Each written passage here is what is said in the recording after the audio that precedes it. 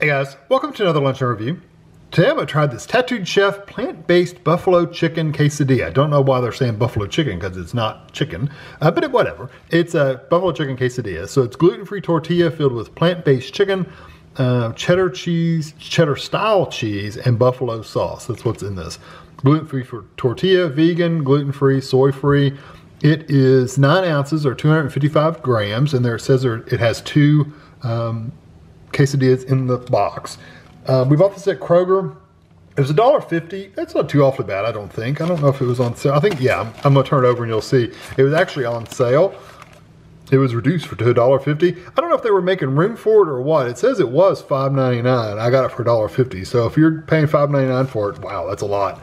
That's expensive. I don't know why they're reduced though, because the date and everything's still good on it. 290 calories for 1 quesadilla, and there's 2 in the box. So just keep that in mind. That's only for 1. So if you eat both of them, it's what? For $580? Wow, $580 for 2 of them? That's a lot. There's your other information for you. So you can do it on a stovetop. Of course, we're not going to do that, and we're not going to do the conventional oven, but you could if you wanted to. We're not going to because we don't do that.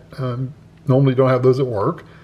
So you're going to remove all the packaging, place individual frozen quesadilla on a microwave safe plate. I just use a paper plate. Microwave in high for 1 minute, flip it in the microwave and flip it and microwave for another 45 seconds to 1 minute. I'll probably just do the 45 or until heated throughout. Let stand for 1 minute before serving.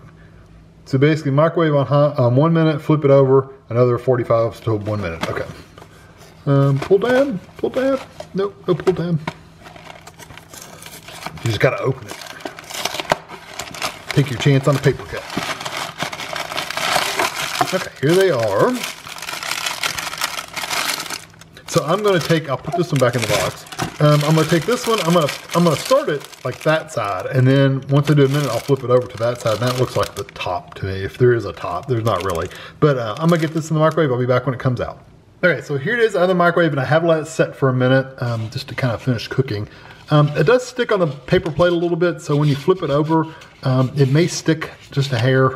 Not really bad, but it may stick a little bit. Just know that. So you may have to get a fork or a knife or something and go underneath of it to get it unstuck. So I want to cut this in half. Oops, that's ugh. Very tough. I mean, the outside, that edge right here was like, it's hard.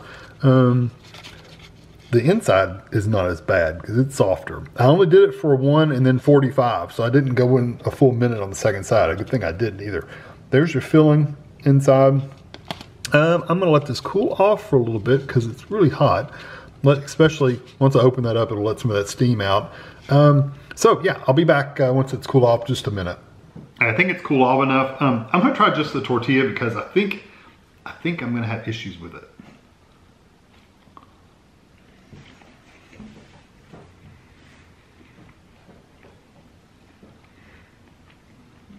Very dense and hard on the outside.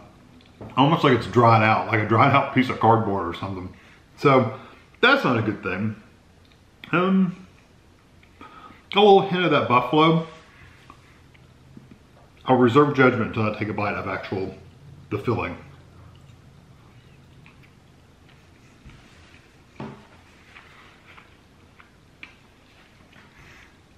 I do not like the flavor of the tortillas they use. They've used, I've had a couple of these Tattooed Chefs, and almost all of them have had tortillas. They're gluten-free tortillas that I just don't like the flavor of. The textures, I could live with the textures. The textures aren't great either, but I could live with those.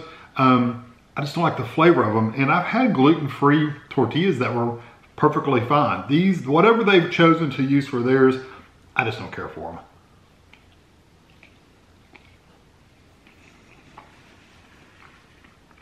Let's see, there's a green pepper. I don't know if you can see it or not, but yeah, there's a green pepper right there. So it does have some peppers and seasonings. Blurry. There we go. It does have some seasonings in there. The buffalo, normally buffalo is a very peppery, kind of like peppers flavor with some vinegar. You get a little touch of the peppers. I mean, you get peppers for sure, but I'm missing kind of that vinegary, kind of red hot flavor, and like a hot sauce flavor. And it does have a little tingle in the back of your throat. Not super powerful, like really burn you, like if you don't like hot food. If you don't like overly hot food, I think you'd be okay. If you don't like spicy food at all, you wouldn't eat this, of course. But, you know, if you don't like hot food, you're not gonna buy something that has buffalo chicken flavor, right? It's not overpowering though, it's okay. I'm missing that vinegary kind of hot sauce flavor though. I really do. That's my favorite part of buffalo sauce, is that vinegary kind of flavor.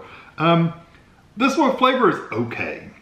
It's not great. The tortilla actually ruins it. I think let me see if I can just eat the filling.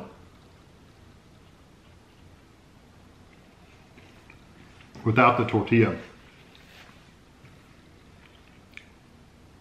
Now the filling by itself actually tastes better than the tortilla. I do not like the tortillas they use. The flavor is just, it's not very good. The filling in this one honestly is not the best thing in the world either. I could live with it. I mean, you can see it's quite a bit in there. I could live with the filling, but I'd rather have it in a bowl with a spoon than eat it on this tortilla.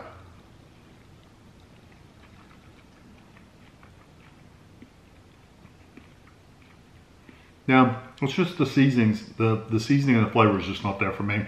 Has nothing to do with it being plant-based chicken.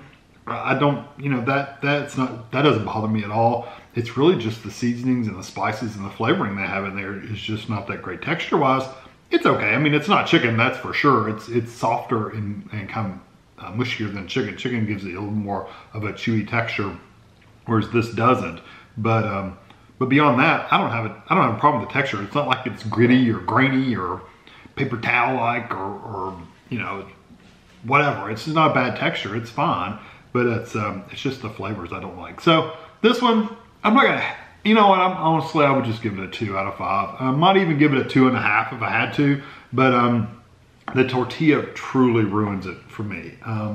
If they had a better tortilla, even if they had. Don't make it grain-free. Just make it vegan and I don't know, maybe it's the grain-free that's throwing it off. I don't know. Anyway, whatever. If they used a different tortilla, I think it would make it better. But they still need to bump up the hot sauce kind of flavor, like that vinegary buffalo sauce flavor. They need to bump that up as well. So yeah, it's a 2.5 out of 5. I'll give it right in the middle, 2.5 out of 5. Still below average for me. So I hope you enjoyed this video. Good thing I didn't pay $5.99 for it, and see you next time.